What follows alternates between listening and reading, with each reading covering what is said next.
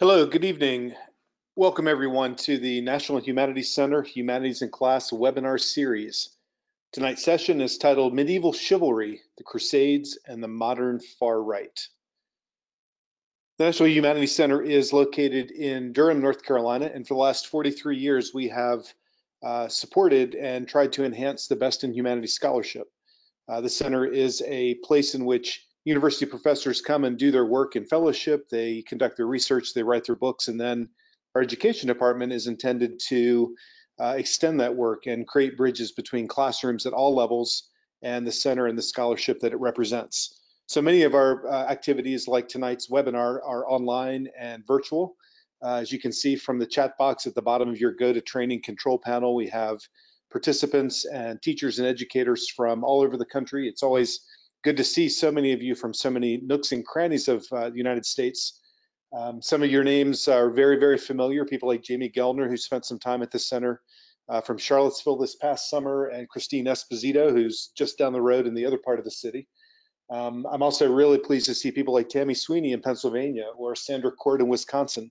And you start to see the way that these communities build across the country, and I hope that they extend beyond the length of this 90-minute webinar. That's really, I think, what the center is intended to be, a sort of space, both literal and figurative, in which humanities scholars and humanities educators can begin to think through the complicated notion of educating the youth and others using the humanities as that key.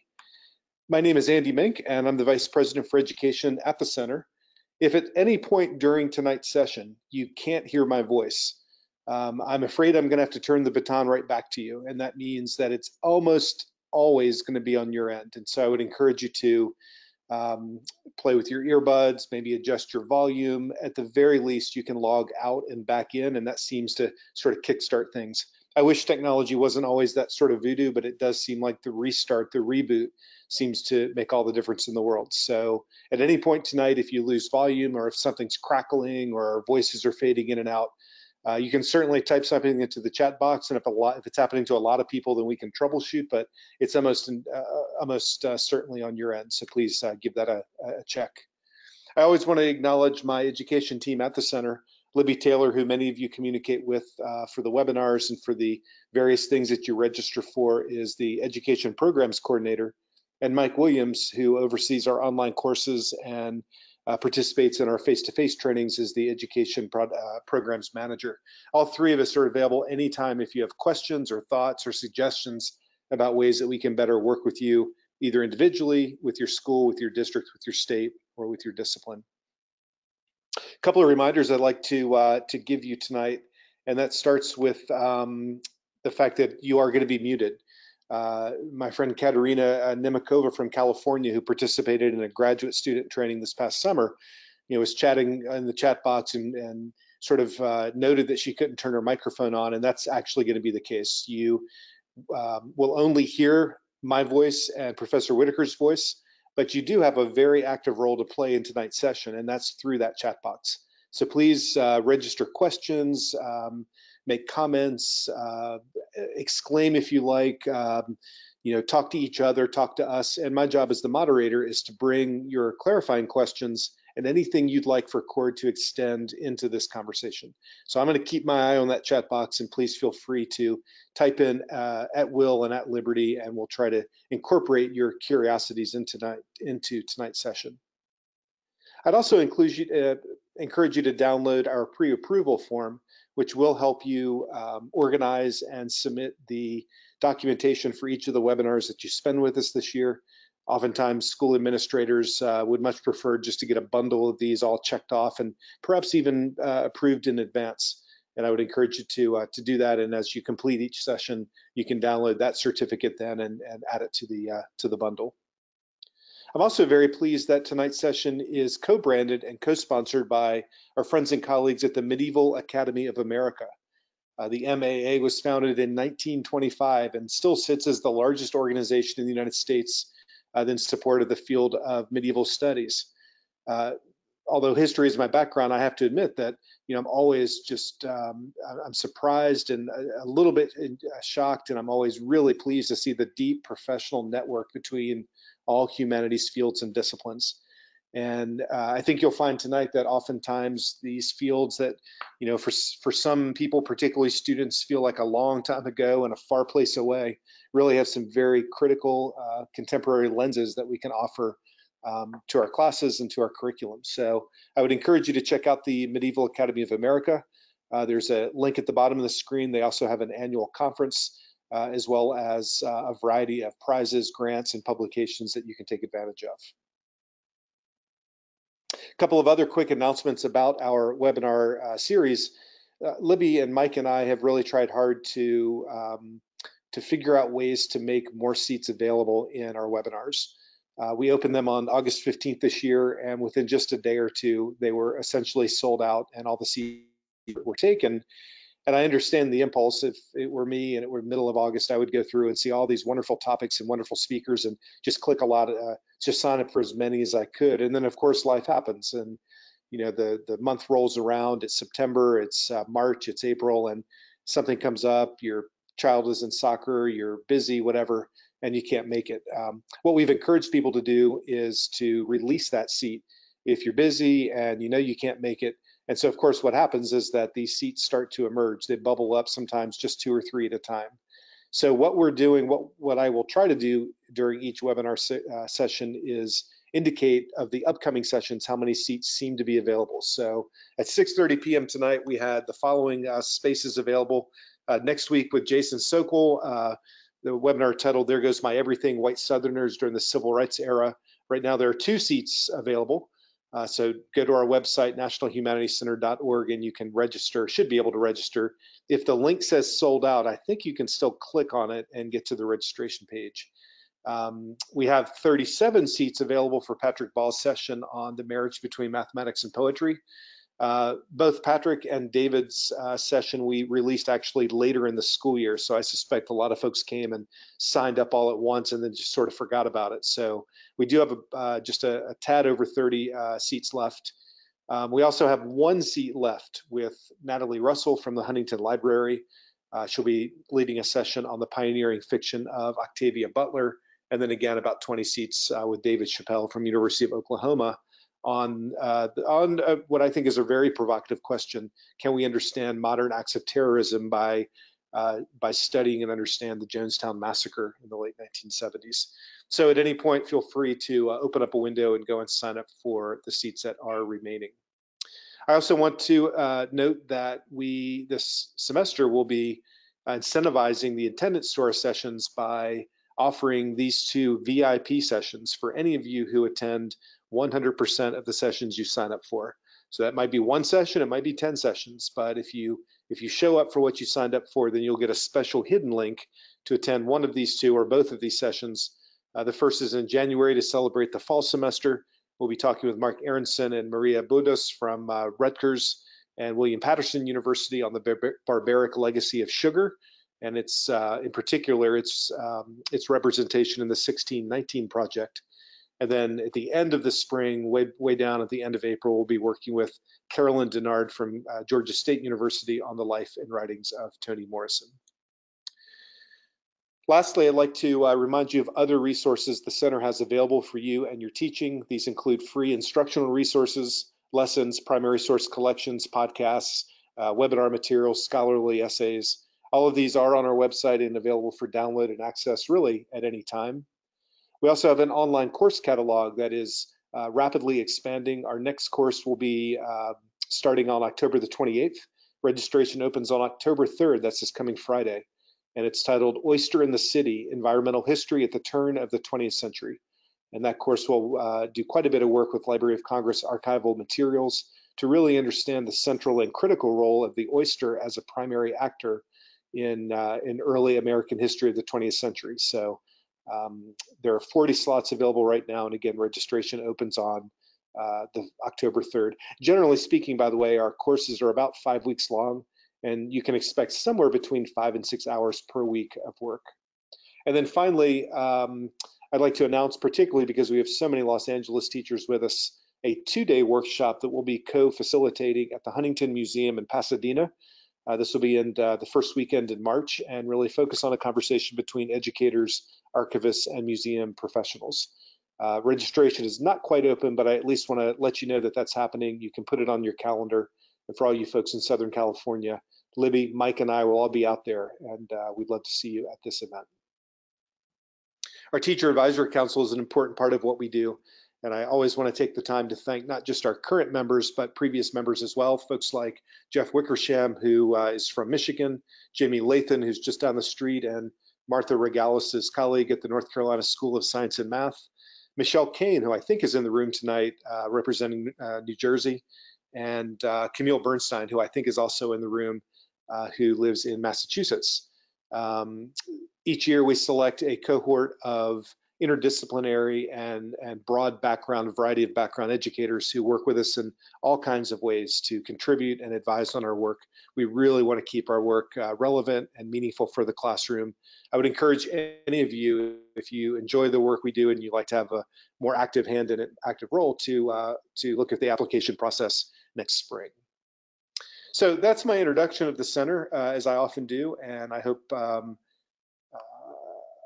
that there are many opportunities that I share that you can consider being a part of. And I'd also like to welcome Cord Whitaker to the room tonight. Cord's an associate professor in the Department of English and Creative Writing at Wesley College, and as I understand it, just blasted through the New Jersey traffic, not far from you, Michelle, to get to join us tonight. Cord, are you with us? I am. Hi, Fantastic. Andy, and thank you so much for letting us know all the exciting things that are going on at the National Humanities Center. When we're finished tonight, I'll be going on myself and seeing how many of those seats I can snag up. I'm happy to have you, and I'd love to see you at the center soon. Cord, I'm going to turn the mouse over to you in just a moment, but I always like to start with a little bit of an extemporaneous question. And in some ways, I think it might set the tone for tonight. And really, the purpose in some ways is for this audience, all of whom are educators, to consider ways that this complicated and maybe even uncomplicated content can be useful in their own teaching. And so I'd actually like to start, before you move on with your PowerPoint and we get into the discussion, by asking you this question, and that is, in your own work, both at Wesley and other places that you have taught or interacted or represented the field, late medieval English literature, Chaucer, Beowulf, what would you say is the primary misconception that younger people have about this field and this discipline? Oh my. Where do we get it wrong just by looking from the outside? Well, you're really hitting at the heart of my entire research agenda and a lot of my writing and my teaching as well. People tend to think of the Middle Ages as an uncomplicated time, that was innocent of a lot of our modern problems. Some of what you all will hear from me tonight will have to do with ways that people think of the Middle Ages as the time when people knew their place and stayed in it. They think of the Middle Ages as a time when everyone in a particular part of the world, say Europe, looked the same, thought the same, and believed the same thing. And many of my students come to my classrooms with those misconceptions about the period. And it's a dynamic that I call medieval innocence.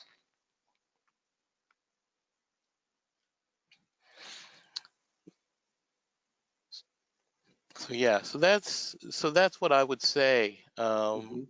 Is one of the biggest takeaways when you're thinking about how to teach the Middle Ages, as well as teaching medievalism, which is the modern conceptions of and iterations of the Middle Ages, and that's a lot of what we'll be talking about tonight.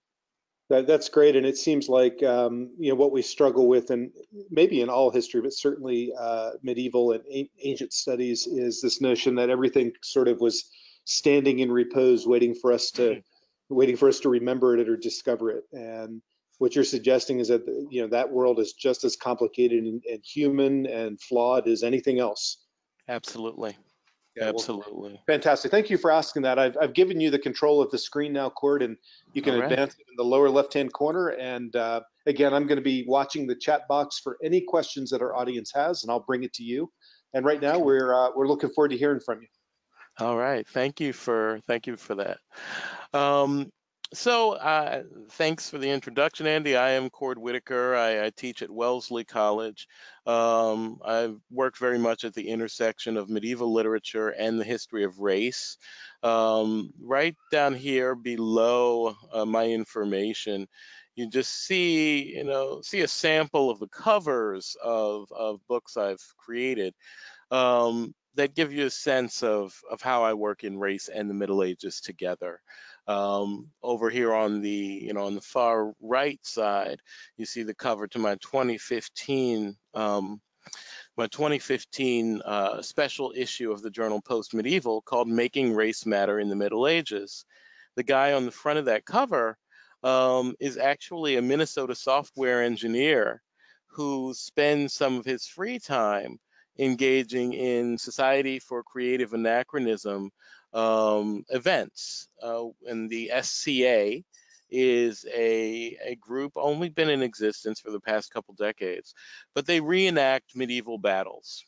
And so one of the things that people found so striking about this image, of course, is here you have an African American man, someone with Africanist features, portraying a medieval knight.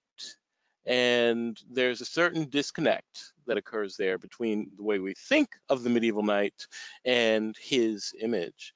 Over on the left side of the screen, you have a very recent post-medieval issue I put out just a couple months ago. That speaks to my current work on the Harlem Renaissance and how Harlem Renaissance intellectuals often deployed the idea of the Middle Ages to stake an African American claim to the entire history and literary canon of the Anglophone West. Largely, they were saying the Middle Ages are ours too, because we are writers and thinkers in English.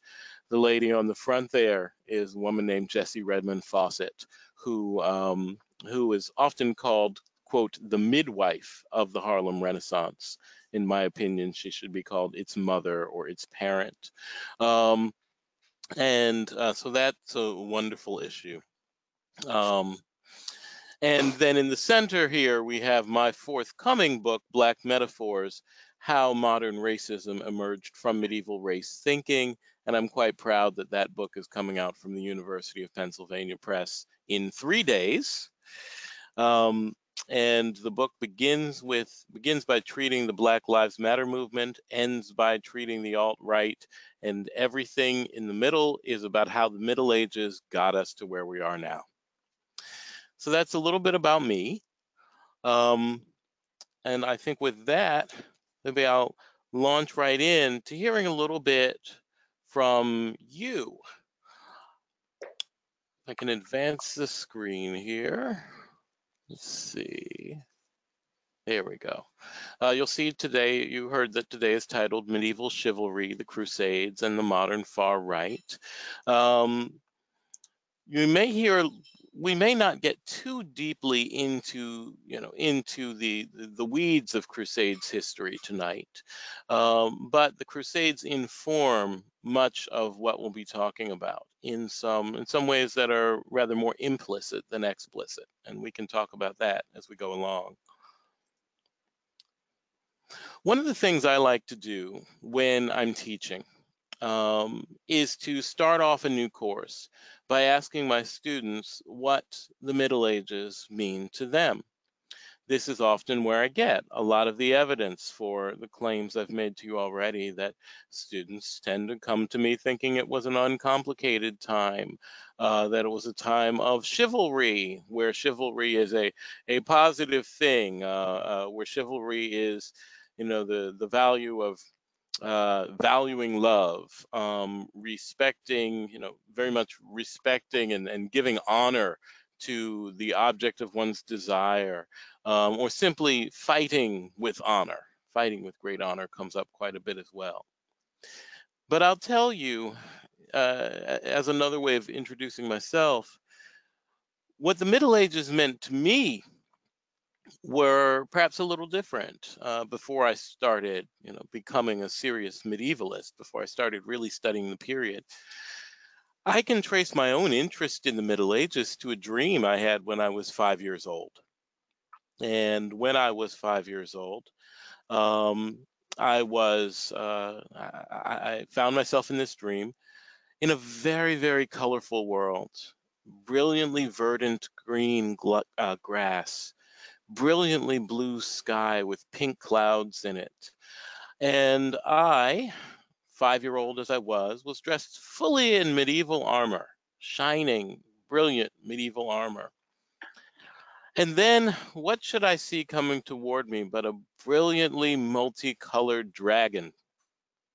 And that dragon chased me, and then I mustered up all of this courage and I turned around and I chased that dragon. For me, from that point on, what the Middle Ages meant to me was a bravery. It inspired in me a sense of bravery and boldness and courage to chase dragons, as it were. So it means a lot more than that to me now, after some 20 years of deeply studying the history and literature of the period. But I always like to go back to that with my students and to also inspire them to think quite deeply about what the Middle Ages mean to them. So, in the vein of doing that, it would be amazing if a couple people participating tonight would be so kind as to type in what the Middle Ages means to them. And Andy and I can sort of look at that and perhaps bring it up as we go along. Um, Well, let's you see know, what folks say. Alex yeah, Chrisman, just down the road in Raleigh, has already chimed in. Fallback from Roman technology, engineering, loss or threatened loss of some positive aspects of civilization due to Mongols, mm, other invasions.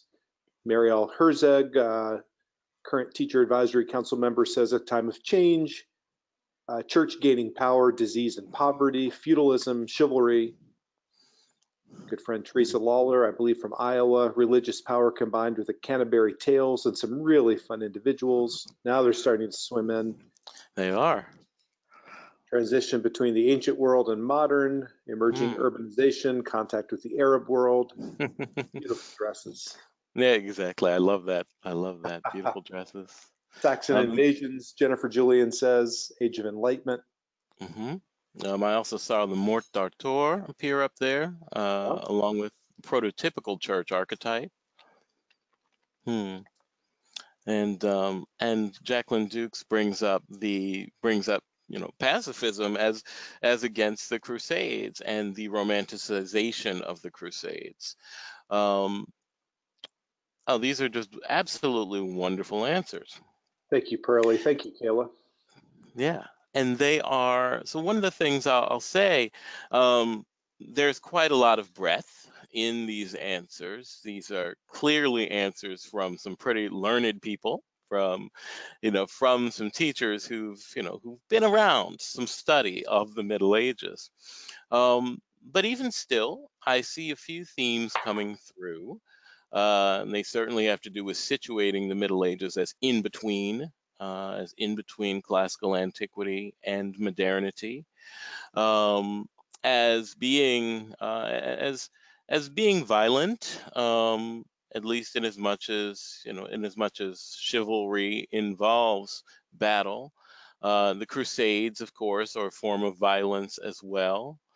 Um, but one of the things we don't talk about all too often, when we talk about the Middle Ages in popular discourse, we don't talk about the intellectual resistance to crusading, that was quite common among a lot of church intellectuals. There were a number of sermons preached against crusading by the sword in favor of, quote, crusading by the word, which very much meant crusading by preaching in order to convince people, to convince Muslims especially, but also Jewish people, to convert to Christianity. Some of the most violent scenes of the Crusades, which did involve the massacres of Jewish communities and Muslim communities, were lambasted by, by theologians who were quite critical of that sort of violence. Now, of course, that didn't help the people who had suffered that violence at the hands of crusaders. We also have to keep in mind, too, that for many crusaders, their motivations were not necessarily religious. In some cases, they were, don't get me wrong, but we don't talk enough about the economic motivations that many crusaders had. Um, a lot of crusaders went east in search of honor that would then make them much more marriageable when they came back to the West. That would allow them to marry women of more means and therefore gain more land and more important lordships themselves because of this honor they had gained on crusade. So there was that to be done. Also, there was quite a lot of money made off of money lending, so that poor nobility, of which there was quite a lot in the late Middle Ages, could go on crusade. So they would borrow quite often at some very high interest rates, and so there was quite a lot of money made off of that. And some of you might be thinking, well, was it made by the Jewish bankers who were the only people allowed in Western Europe to accept interest? Some of it was made by them, but they were pretty quickly divested of it as well. So they were quite often exploited, where yes, they did make some money, but then they had to pay very high taxes themselves to the crown in many Western European nations. So that's just a little bit of context around the Crusades and the multiple sides of those discourses that we all too often don't discuss. So let me return to the PowerPoint here and think for a moment pedagogically about how we might most effectively ask our students this question: what do the Middle Ages mean to you? I just quickly thought of some discussion techniques that make a lot of sense, but that work differently in different contexts. Open discussion, I find that tends to work very well in a classroom that's already pretty well cohered and that is relatively small. You can get pretty high, I find that off this question, you can get pretty high participation if those conditions exist. However, other classrooms, those that have not cohered yet, or those where I've already noted some dynamics where certain students or certain groups of students are much more participatory than others, I tend to use anonymous instructor curated discussion, where I'll ask a question, an open-ended question such as that, and I will have the students answer anonymously, either by sometimes simply writing by hand for a few minutes and handing all of that in and me going through it. Let's see. And sometimes also using technological means to have them submit their answers to me. Also, in certain classrooms, sort of medium-sized classrooms, where there's been some cohesion, but there are other reasons to not really go in for all the way open discussion, I use the think, pair, and share method. I'm sure many of you have used that method, some of you probably quite extensively. And I tend to randomize who's paired, which often produces some really interesting discussions among the students. And then when we all come back together, we'll have select pairings share their findings. And I've found that can really jumpstart a discussion from there on out. So I just wanted to share with you all a little bit of my observations from when I teach in this vein. Now, to move into teaching medieval literature and culture, which I might also call teaching medievalism, I want to bring to the table the fact that one of the strongest veins in my courses is asserting the relevance of the Middle Ages to students' modern lives. In doing so, I often use quite a bit of the news cycle. In the last several years have made that quite doable too. Many of you will recognize this image. This is an image from the Unite the Right rally held in Charlottesville, Virginia in August 2017. I'm sure you saw some of these on the news where this large group of demonstrators, many of whom associate themselves with the alt-right or other far-right groups, marched on the campus in defense of one of its statues, or in defense of a nearby statue. And they are carrying tiki torches. At first glance, this image doesn't seem to have much to do with the Middle Ages. And, many students certainly express that when they first see it.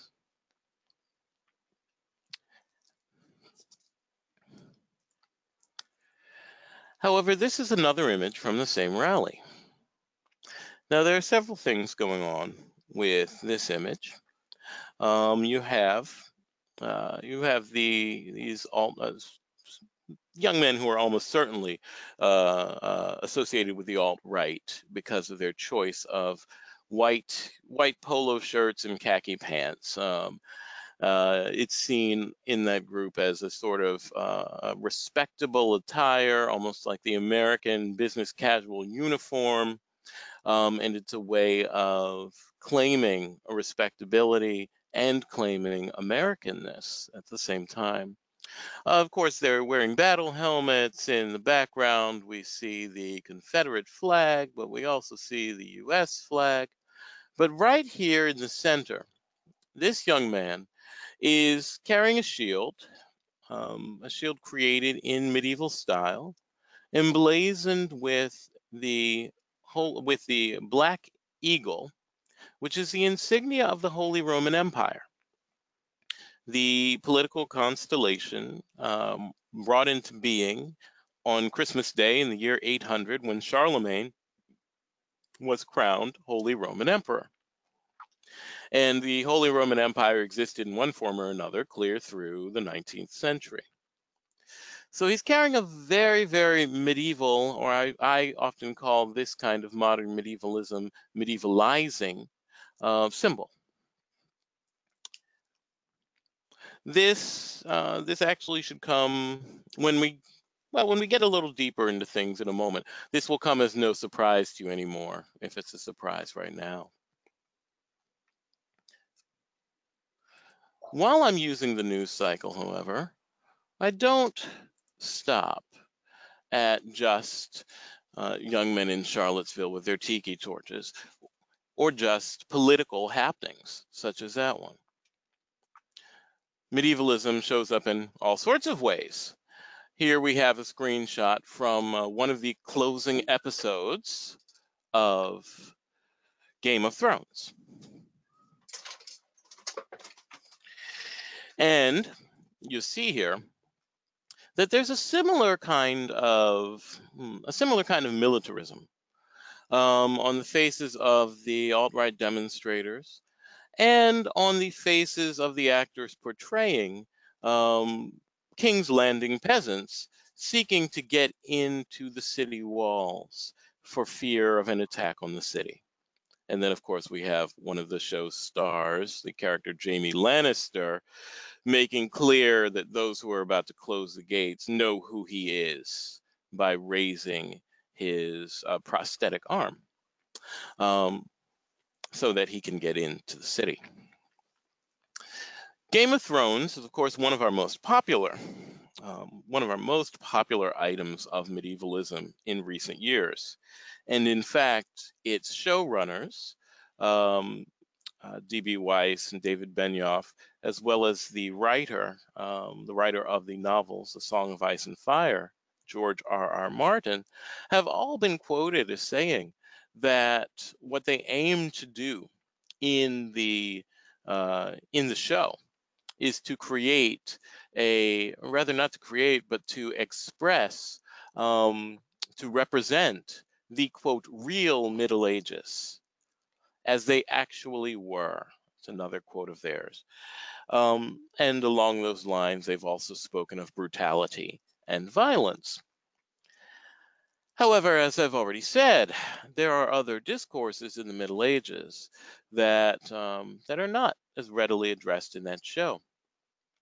But I also bring this up while showing these two images to point out that there's another element of the Middle Ages that, if they're aiming to show you the real Middle Ages, there's an element at which they've failed. If you note, there are two, in addition to the militarism on the faces, there's something else quite in common between these two images.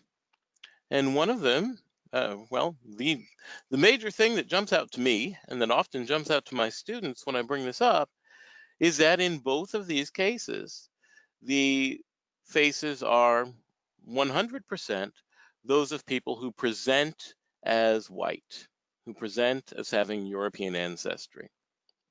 This, of course, makes a lot of sense with the tenets of alt-right political ideology, makes a ton of sense in terms of who was marching on Charlottesville in 2017. However, regarding this image of the peasantry in King's Landing, it doesn't make as much sense at all, rationally. It only makes sense in the context of how we've long thought about the European Middle Ages in popular discourse, that we tend to think of them as racially, culturally, and religiously homogenous.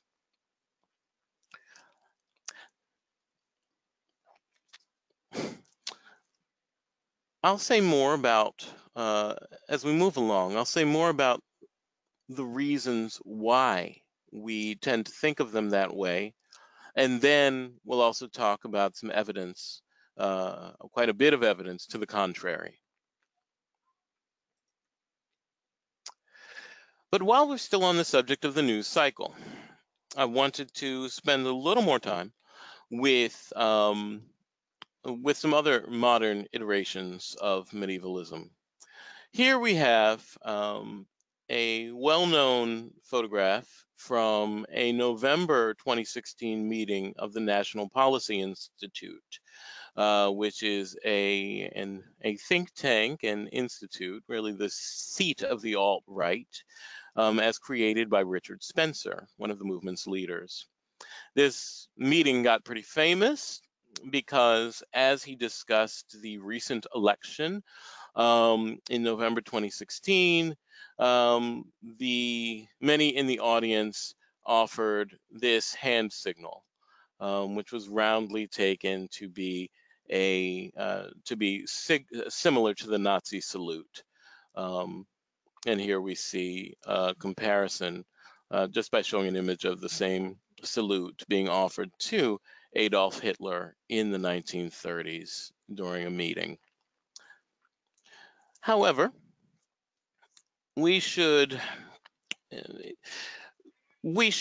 take note that even a show as medievalist as Game of Thrones took quite a lot of its cues from images and art surrounding Nazi Germany in their closing episodes.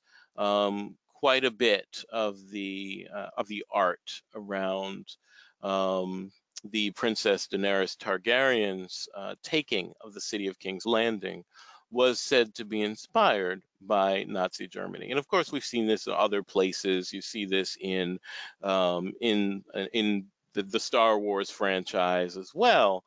So it's not that Game of Thrones is necessarily new for using the art and iconography of Nazi Germany to express concerns about tyrannical and imperial political behavior. But in a show that's as medievalist as this one is, it is something we ought to take note of for a variety of reasons. So I want to double back on the relationship between Game of Thrones and medievalism and the early 20th century and the rise of the Nazi Party by turning your attention to a philosophical concept, to a school of philosophy known as tradition or traditionalism. The Italian philosopher and medievalist and antiquarian Julius Evola is largely seen as one of the biggest figures in this movement of tradition. In his rather well-read early 20th century text called The Synthesis of the Doctrine of Race, he seeks to synthesize the idea of race. This was actually an incredibly important text from Benito Mussolini, who found support for his racist movement's position that eugenics would improve the Italian race, as Mussolini called it, by restoring to it the, quote, and I'm quoting here, the lost Roman virtues of courage, fortitude, discipline, and martial ardor. Now, there was good reason for Mussolini finding evidence for this in Evola's work. Evola, part of Evola's medievalism and antiquarianism, was also a deep anti-modernism. Let's see, it's been said of Evola's work that he advanced, quote, a radical doctrine of anti-egalitarianism, anti-democracy, anti-liberalism, and anti-Semitism. He scorned the modern world of popular rule and bourgeois values, democracy, and socialism, seeing capitalism and communism as twin aspects of the benighted reign of materialism.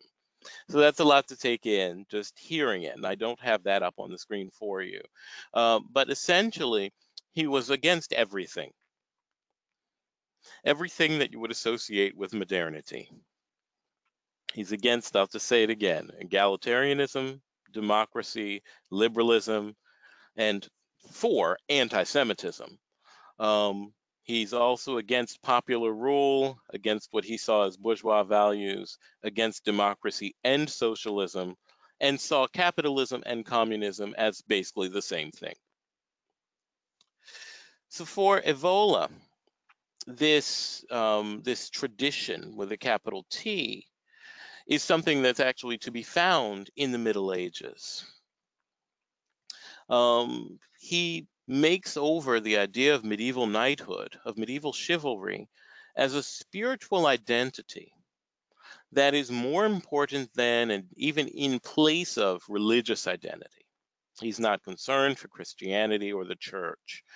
Instead, he's concerned that medieval knighthood represents a set of spiritual and ethical values that connect any chivalrous deed to an inner action. So for him, chivalry supersedes time and place. This I have argued, is why we often see alt-right and other far-right demonstrators taking up the trappings of knighthood, taking up the trappings of chivalry. And a great number of them have actually used, a great number of sort of the leading lights of the far-right movement. This includes Spencer, this includes Steve Bannon, etc. They use Julius Evola's work directly. They cite him Bannon, and actually Spencer, has called him, quote, one of the most interesting men of the 20th century, end quote. I wanted to say a bit about the quote you have up on the screen, which just gives you a sense of what this tradition with a capital T is about. The global rehabilitation of tradition, the sacred, the religious, the caste related, the hierarchical, and not equality, justice, or freedom. And those who are engaged in thinking about tradition this way are often interested in returning to the Middle Ages or turning to them to look for inspiration. So I want to pause here and take a look at a question we have from Alex Christman. And I'll read this question aloud. Is there some daylight between Mussolini's emulation of Rome and Hitler's seeming admiration for pre-Roman and pre-Christian German folklore? At least as far as I'm aware, didn't Hitler want to go back to before the Middle Ages and wasn't a great fan of Christianity? So it's interesting you should bring this up. This is actually quite connected with the ideas that we have from Evola, that the Christian Church has some good things about it, but that it's essentially how does he call it? He calls it benighted exoteric Christianity, meaning it's too concerned with the devotional. It overshadows whatever of these spiritual and ethical values it carries with it. Evola um, does express some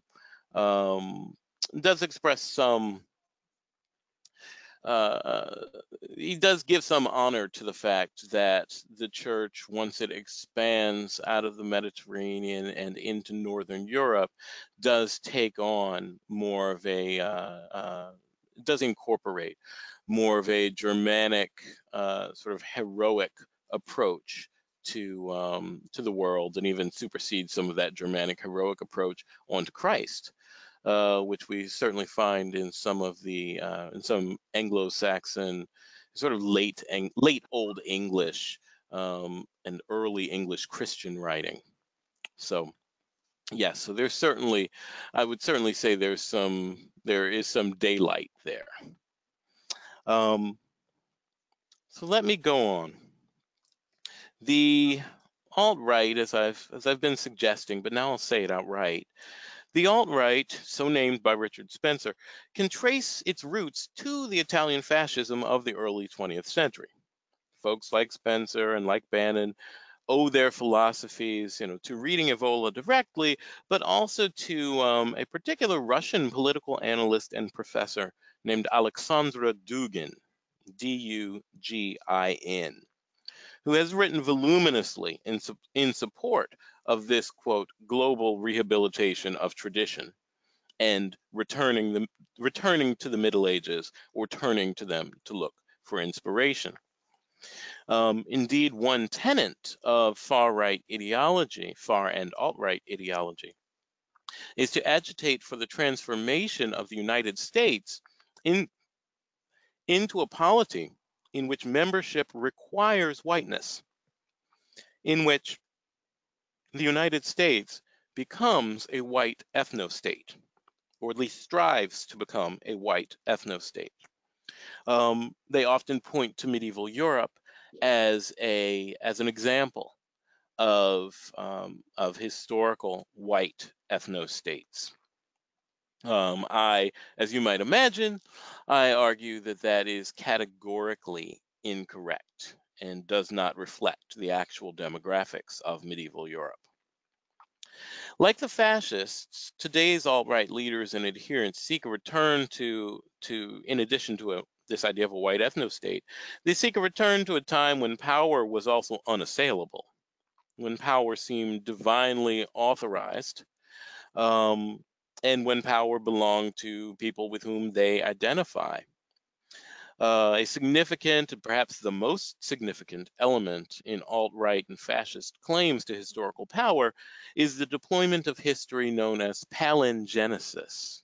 Some of you may be familiar with this term, some of you may not. I'm actually just going to type it into the chat box. And I think everybody will be able to see that. Yes, yes, that should work. Yep. Great. So, so this idea of palingenesis is defined as the phenomenon of a myth of national resurgence and regeneration. In other words, I'll give you an example from political theorist Roger Griffin, who defines it further as palingenetic ultranationalism. And one of the things he says is that all permutations of fascism have in common that their ideology, policies, and any organizations formed to implement them are informed by a distinctive permutation of the myth that the nation needs to be, or is about to be, resurrected phoenix-like from the forces of decadence, which, without drastic intervention by the forces of healthy nationalism, threaten to extinguish it forever. So in other words, the nation is collapsing, and the nation must be brought back to life by the forces of healthy nationalism, which will make it rise from the ashes like a phoenix. I do see what Jamie Gellner has posted in the chat, and it is a very good example of the use of palingenetic ultranationalism. When palingenesis is combined, however, with the myth of a radical crusade against decadence and for renewal in every sphere of national life, then the theorist Roger Griffin argues that's when the conditions for fascism are met. So when it becomes a universalizing ideology that really creeps into every aspect of national life. And it creates a totalizing worldview that then submits the value of all people, all places, all things to the discernment of the people who are in control of that palingenetic ultranationalist state.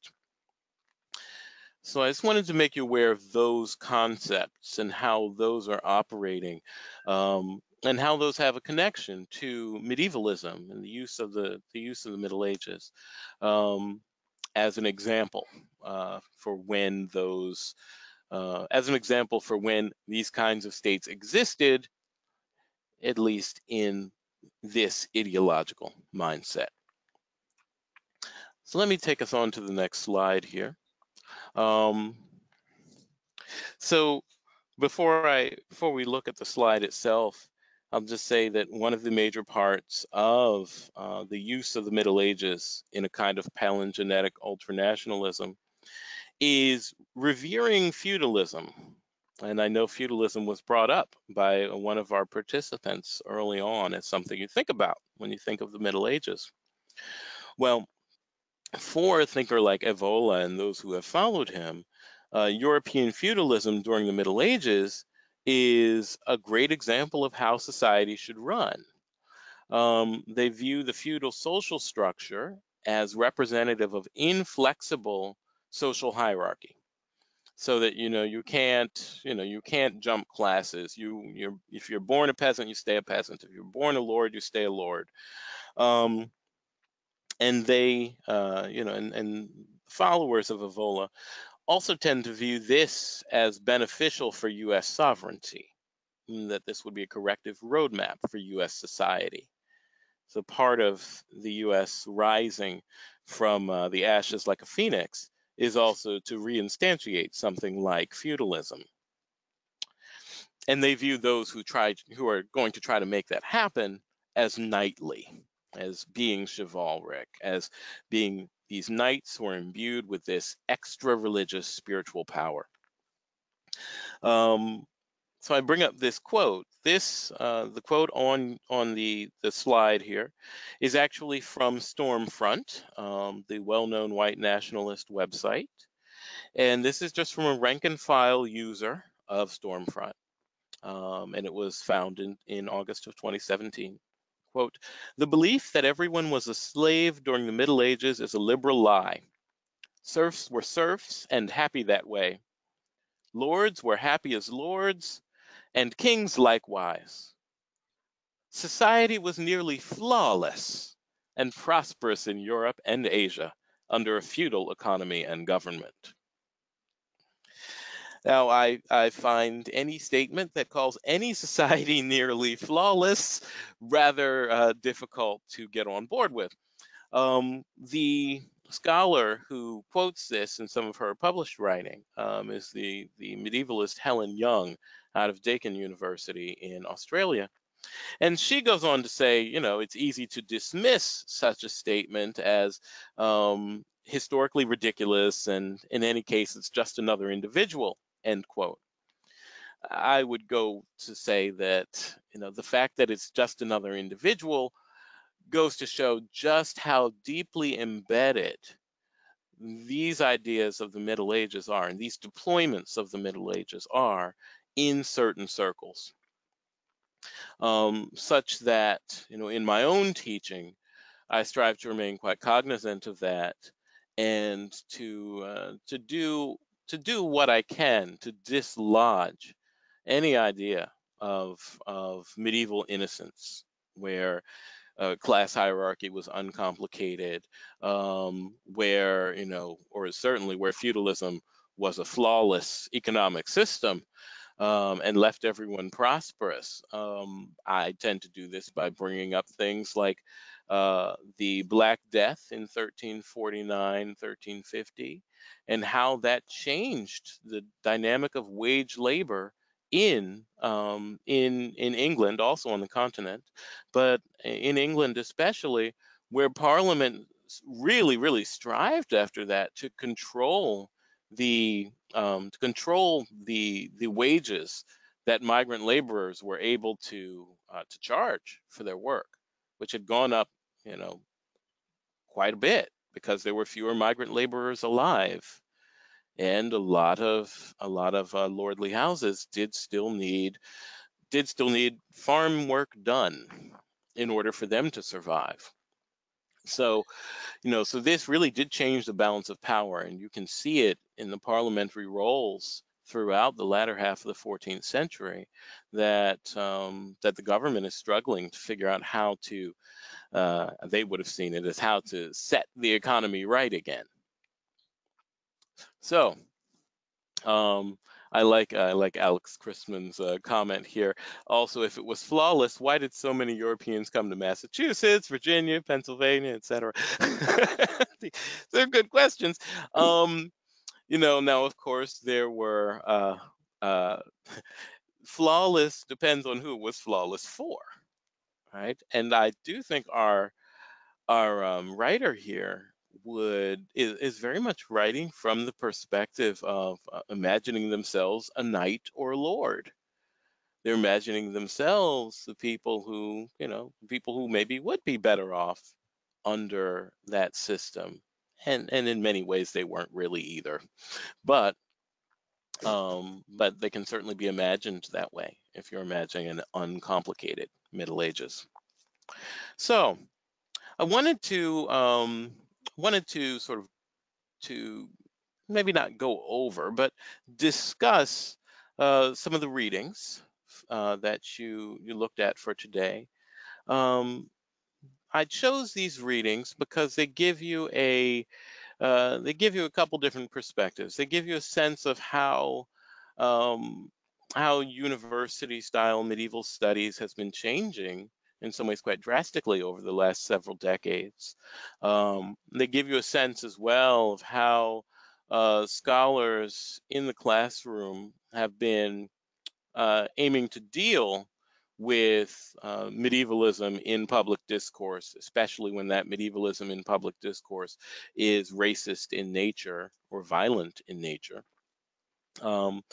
as well as to give you a sense of the sheer plethora of theoretical concepts that we can draw out of the evidence that allow us to make sense of the use of the Middle Ages for political purposes, for racist purposes, and how one can also defuse some of those uses. So maybe I'll just let's see, how shall I do this?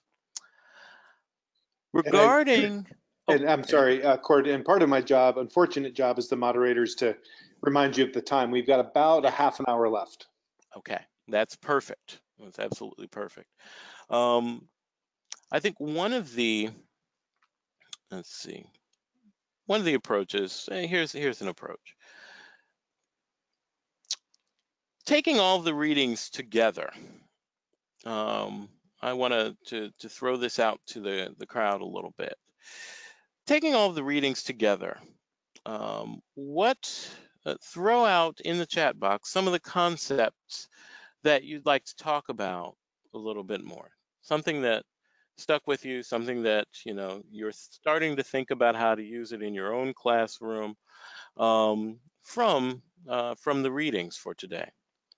And while you're taking a moment and thinking about that, I want to have a look here at what Martha Regalis has just sent to us. So while you read that, Cord, I'm again going to encourage and invite all of our participants who are now frantically flipping through the readings and putting them up on the side screen.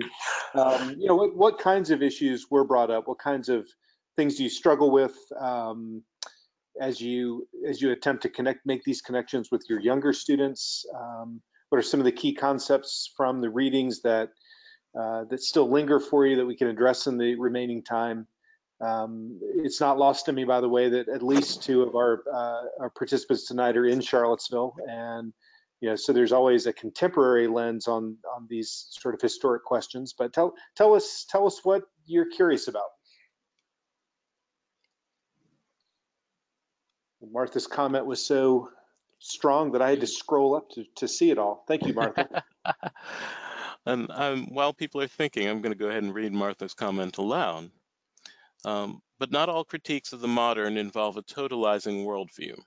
Adorno and Horkheimer's The Culture Industry as a Mass Deception from the Dialectic of Enlightenment comes to mind, as does Peter Leslitt's The World We Have Lost.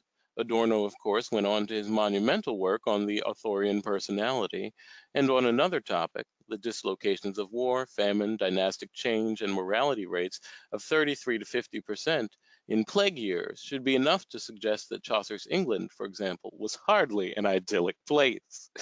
Well, I think, yeah, I mean, you're absolutely correct. And I mean, we could go on and on with the evidence. Another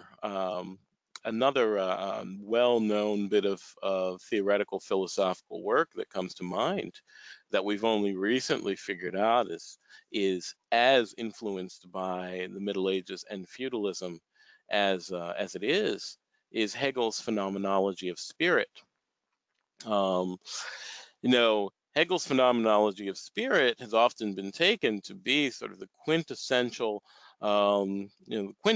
modernizing text. It's where we get our idea of the master-slave dialectic, right? The idea that, which ultimately comes down to the fact that when you have a master and a slave, the master, it turns out, cannot actually be recognized as a master unless the slave recognizes his power. So ultimately, the master is really indebted to the slave. And this is often taken as, as a sort of realization of sovereignty that feeds into the development of the modern self and helps us form democratic societies, to put it. That's painting with a broad brush. But the fact of the matter is, we have recently learned that Hegel, much of Hegel's experience of his 18th century Germany was very, very feudal in nature. So when he's thinking about the master-slave dialectic, which is actually better translated as the lord-bondsman dialectic, i.e. lord-tenant-farmer dialectic, he's developing this idea of sovereignty and this development of thinking about what free will is and how you ultimately leading to how you develop a social contract among people with free will. He's thinking about all of that through the lens of a very medieval form of production. So We can't have modernity without the Middle Ages. And and when I put it boldly, I say modernity is the Middle Ages. We Hmm. just all too often don't know it. So, Uh, Cord, we have 2 or 3 topics and questions that are starting to queue up, and I'm going to do these yeah. in sort of reverse order. I'd like to start actually with Amelia Simpson, who I believe is a teacher here in North Carolina, who asks or sort of notes that as an English teacher, she really likes the discussion of Chaucer. She often teaches her students that they can learn a lot about the attitudes of the era by looking at the literature, in particular this sort of blame the Jews for everything attitude seen in a lot of plague literature. Can you comment on Mhm. that, please? Sure, absolutely. I mean, Amelia, I feel you. I'm a huge proponent of examining the culture and the attitudes of the era by going through its literature. I think we get quite a bit out of that. In a way, through the literature, the people of the era are still with us. They're still alive. Um, so, your question went up. There it is again. Um, right. So I would say one of the places I tend to go for thinking about anti-Jewish discourse and the troubling of anti-Jewish discourse is not only the plague literature, but something that's really quite readily available, Chaucer's Prioress's Tale. And in the Prioress's Tale, for those who don't know it, it's the story of a young Christian boy in a quote great city in Asia who has to walk every day through a Jewish neighborhood. And while he's doing so, he's usually singing a hymn to the Virgin Mary. It is a blood libel story in that uh, late medieval blood libel stories are often stories of wicked Jewish characters killing innocent Christians, especially innocent Christian children. The boy is murdered. The boy is found having been tossed into a toilet. Yet, even in death, he is still singing to the Virgin Mary, and that's his miracle. Um, what we find in that text, though, as we find, I think, in a lot of Chaucerian texts, is that while on its surface the text is strikingly anti Semitic, when you start to read it more closely, you see that there's also a criticism of the way the Christian characters act in the text. They also act in a mob-like fashion, right? And we see them act in a mob-like fashion. Whether or not it was a Jewish mob who killed the boy always remains under the surface. That always remains off stage. Another text that does a really great job for this is the 14th century alliterative siege of Jerusalem. The siege for many years was treated only as a strikingly anti-Semitic text. A close reading of that text reveals it's actually quite sympathetic to its Jewish characters and shows them to actually be more virtuous in many ways than the Christian characters in the text. Now, there are a couple things you can do with that. The highly virtuous Jew in a text that's going to be read mostly by medieval Christians is a way of calling out the medieval Christians to examine their own spiritual condition. It's a way of calling them out um, to see how bad off they are in terms of their spiritual welfare. So it's still not, it's a kind of sympathy that's still self-serving, but it's a kind of sympathy nonetheless. Great. Cord, if you don't mind, go over to the chat box and type those 2 titles in for me. Sure. And as you do that, I'm going to condense a couple of other questions. I'll give you a minute to type those in. Thanks, Cord. Mm-hmm. Here's one. And we're getting a lot of conversation, a lot of questions about race and ethnicity Yes. outside of anti-Semitism. And in fact, Amber, I'm sorry, I didn't see you in the room. Amber Roberts, who is also in Charlottesville. And of course, all communities are struggling on giving students, younger people, the tools to understand the delicate construct of race and place and social justice in Albemarle County and Charlottesville because of what happened two Augusts ago. Is Yep. really facing it head on. And so I think I'd like to combine a couple of questions, one from Tammy and one from Michael and one from Amber to say, can you talk a little bit about race ideals, about the construct of race, and then maybe ideally give some suggestions on texts or literature for younger people that might explore those same concepts that you revealed. Mm-hmm. Sure. So I think this is a good point to move ahead in the slides a little bit, because I have some stuff for you here that'll help us have this discussion. We sort of already we're kind of moving through the texts that were read and drawing key concepts out of them. So I'm going to skip ahead a little bit here. Let's see. So, I want to bring to your attention some primary medieval evidence of how medieval people thought about race, especially some visual evidence and literary evidence. So, I mentioned earlier the young men with the Holy Roman Imperial Eagle. Now, if any of you don't follow online on Twitter or on Instagram, Medieval POC, you might want to do that. Medieval POC, she is an art historian, a practicing art historian, who regularly sources and posts images of people who are, either African or Asian in appearance, in presentation, in medieval texts and art. So she writes here after Charlottesville, Nazis aren't very happy that I keep posting the original medieval European bearer of this standard, St. Maurice. And that is because that's St. Maurice. St. Maurice was the patron saint of the Holy Roman Empire, and from about the mid-1200s on was almost always depicted in and around Germany as African in appearance. And indeed, his legend calls him an Egyptian. So here you have, a very vaunted holy figure who's almost always depicted as African in appearance. This, and here's just some more of St. Maurice. This is him, his very famous statue at Magdeburg Cathedral in Germany. And I bring this up as one example of the fact that skin color difference worked very differently for medieval people.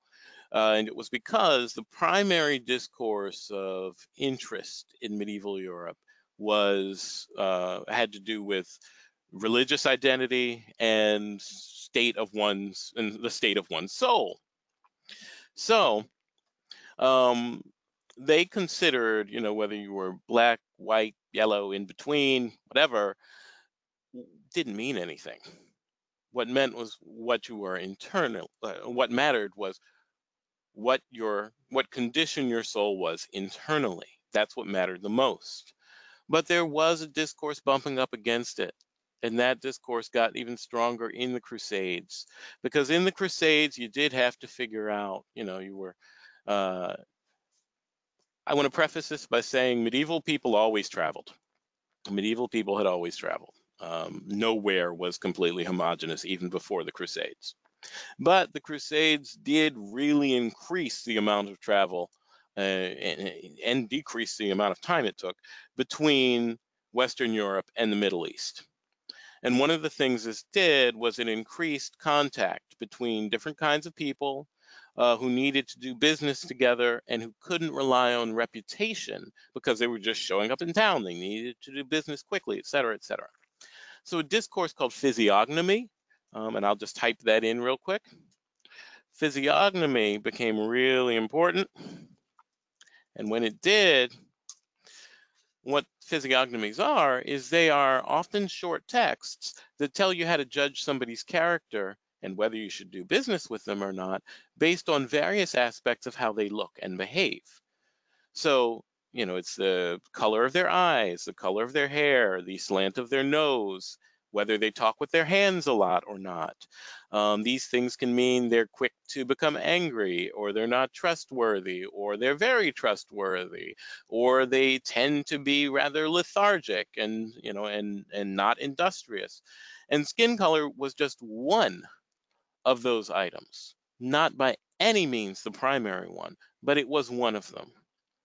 And as it became one of them, and as physiognomy and economic expediency began to overtake the discourse of trying to convert everybody to Roman Catholic Christianity and becoming, so that the church would become a church with global dominion, as that began to cede primacy to this discourse of who can we do business with faster, better, and making more money in the process. So that's to say a bit about where race is. I often put it this way. I say, there was a burgeoning race thinking discourse in the Middle Ages. But in the Middle Ages, it was always in service to a primary discourse of how to make the church, the Roman Catholic Church, global. And in making it global, the church, of course, was ready to accept all people, no matter what they looked like. This, for instance, is why, also in the late Middle Ages, the three wise men that we venerate at Christmas time in the Christian tradition becomes a really, really interesting, cultural artifact. Stories circulate about them much more than ever before. A whole legend is put together of them called the Three Kings of Cologne, and that circulates widely in the period. And when they're depicted, they're almost always depicted as representing all three parts of the known world: Europe, Africa, and Asia, which were also the three parts of the known world that were attributed, whose genealogies were attributed to Noah's three sons. So, medieval people were surrounded by an image of three very holy men, one of whom was always black, one of whom was always Asian, one of whom was always white. And that was supposed to mean, it was really a symbol for the church's aspirations toward global dominion. Let's see, what's our time? We're at 8:18. Yeah, we've got probably about a little over 5 or 6 minutes to go, I think. And I'm going to circle back and take the second part of Michael's question. And again, I combined 2 or 3 questions about race and these ideals. And any of those I think that you can move through would be helpful. But Michael also is interested in the symbolism that's found in propaganda now and then, and the connection between that symbology and maybe some of these more commonly seen markers. Sure. That's symbolic. I mean, I could go on. I could go on for a lot longer than 5 minutes. Yeah. Some of the symbology we see now and that we have seen in the 20th century, a lot of it has really interesting individual histories.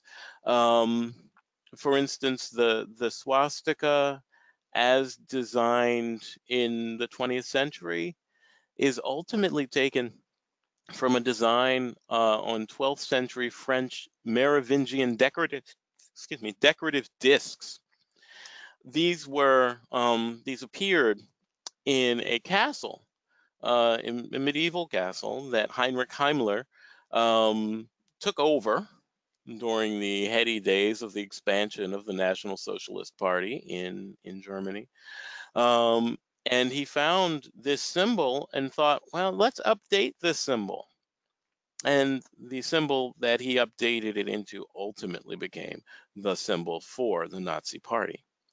But it has its roots in the 12th century decorative motif.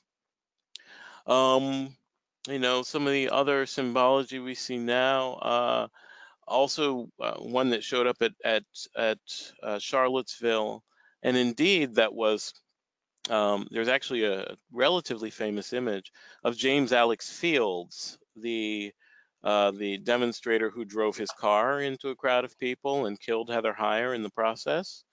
There's an image of him earlier that day with a group who were carrying really shields with fasces emblazoned on them. And fasces are actually pre-medieval. Fasces, that's going back to classical antiquity. Fasces are a symbol of Roman imperial power. So that, in fact, Roman lictors would carry them with them basically as a sign of real brute power. During military parades, the idea was if anybody got out of line, they could pull these fasces out, out of their, out of the bag they were carrying them in, generally on their back, and beat people with them.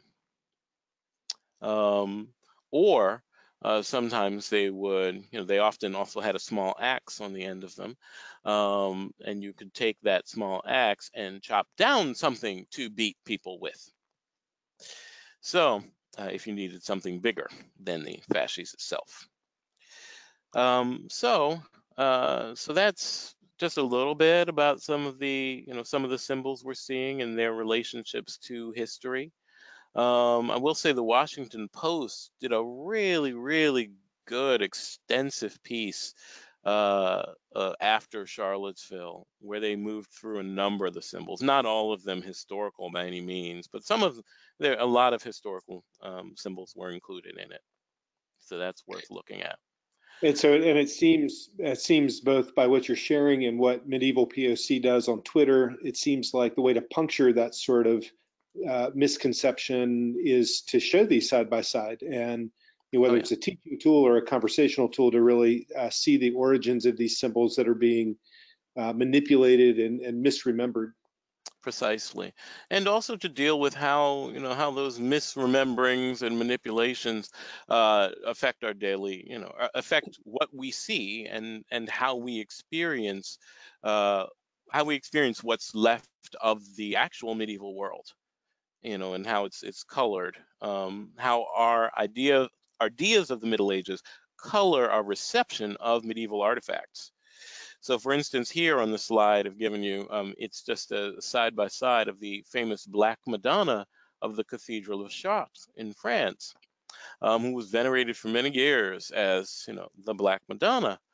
And then recently, also in 2017, there was a restoration done of the whole cathedral, and pretty much everything dark in the cathedral was considered to have been simply blackened from soot from all the candles, which is actually not a good explanation, but that's what it was considered to be. And so this is what the Black Madonna looks like now on the right. And quite a lot Wow. of people are upset by that. The fact of the matter is, medieval sculptors and medieval people painted and repainted and repainted and repainted. So it would not be inconceivable that at some point in the Middle Ages, she may have appeared as she does on the right, as she does again now. But she may have also been painted dark pigments at various points throughout the years as well, because, as I said earlier, they did not have the same stigma regarding, dark skin on a holy figure. Right? So that's something to keep in mind as well. Even the fact that it's as controversial, that the Restoration, and if we can call it that, became as controversial as it did, is very much because it's now all seen through the lens of modern racial ideology, which is just not where medieval people and medieval thought was. And here you can see the New York Times proclaims it a controversial restoration that wipes away the past. Hmm. You also asked about some texts. I wanted to point out a few here. Literary evidence in translation. Andy, will folks have access to this PowerPoint later Yeah. on? Yes. So you actually have some links in here to some of these pieces are online. Chaucer's Man of Law's Tale in translation.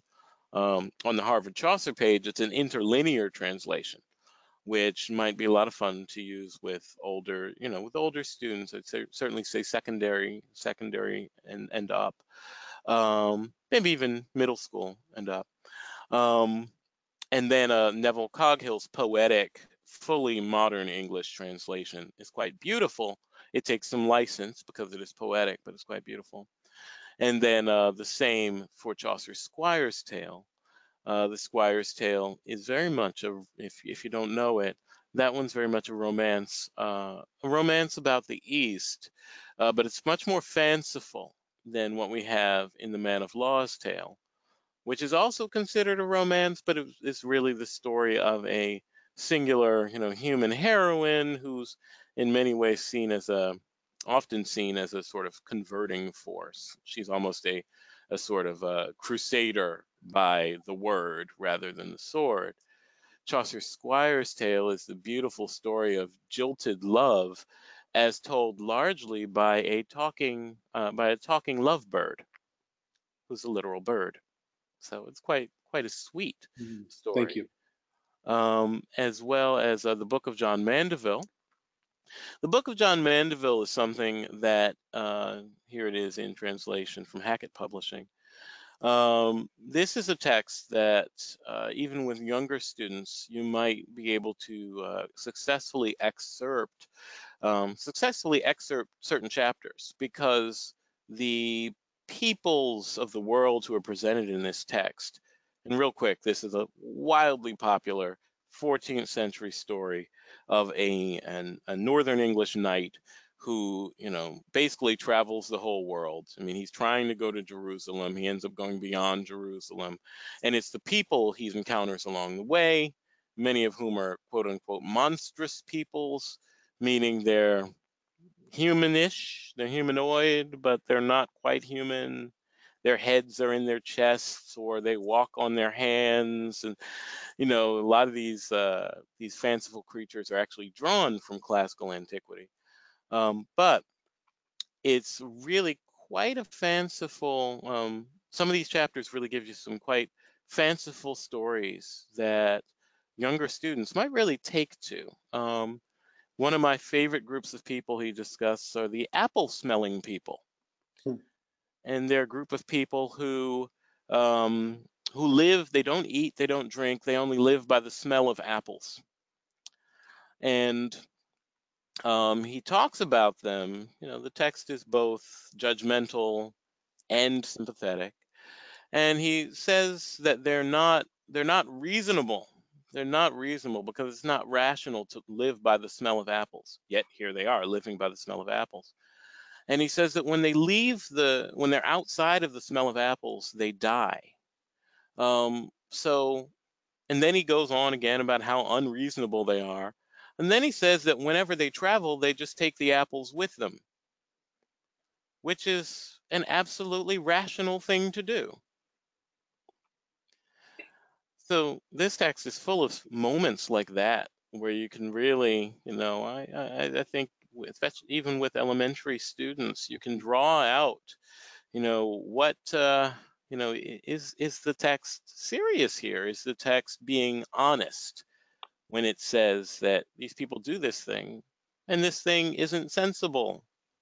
But when you look at what they're doing, it's quite sensible indeed. It's really fantastic. Cord, we just have a moment or two left, and I'd actually like to conclude tonight's webinar with a question that sort of circles back and calls back to my original first question to you. When we began the webinar, you might recall that I asked you to tell us the primary misconceptions or incorrect assumptions that you encounter when you talk to younger people and students, both in your college classes and elsewhere. So I'd like to invite you to maybe leave us with one big takeaway. You're here, you're a time traveler. You've come to us from the Middle Age, from the medieval time. Tell us what you'd really like us to take away to understand this as we represent it to younger students. I will speak as a medieval person, and I will say that we medieval people would like you to know that we're always busy making technological advancement. And we are very excited by just how modern we are. That's really fantastic. Yeah. Cord Whitaker, I can't thank you enough for joining us tonight. I really appreciate you giving us these insights and constructing the PowerPoint and leading us through the conversation.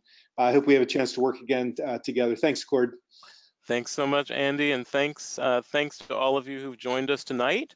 You can, of course, always feel free to reach out to me. You can always find me via the website at Wellesley or even just at cordwhitaker.com. And reach out to me. I'm always happy to discuss teaching and research. Fantastic. Thank you, All right. Cord. And I'd like to thank all of our attendees tonight for joining us for this fascinating webinar. Again, you can follow the National Humanities Center on our social media feeds. We use Twitter quite a bit, as well as Facebook and Instagram to make announcements and to share with you other activities and other initiatives that are coming up you can participate in. That includes our next webinar, which at the beginning of tonight's session had 2 seats left. I'm not sure if they've been taken yet or not. On October the 10th, we'll work with Jason Sokol from the University of New Hampshire on a session titled There Goes My Everything, White Southerners in the Age of Civil Rights, 1945 to 1975. In just a moment, I'm going to open up actually I'm not. When you close the room tonight, when I close the room, you'll get a survey and you'll be able to download your certificate. Again, I very much appreciate you joining us. Thank you for essentially working after work. We hope to see you again at the next session, the next webinar session of Humanities in Class webinar series. Thanks, everyone. Have a great day at school tomorrow. Good night.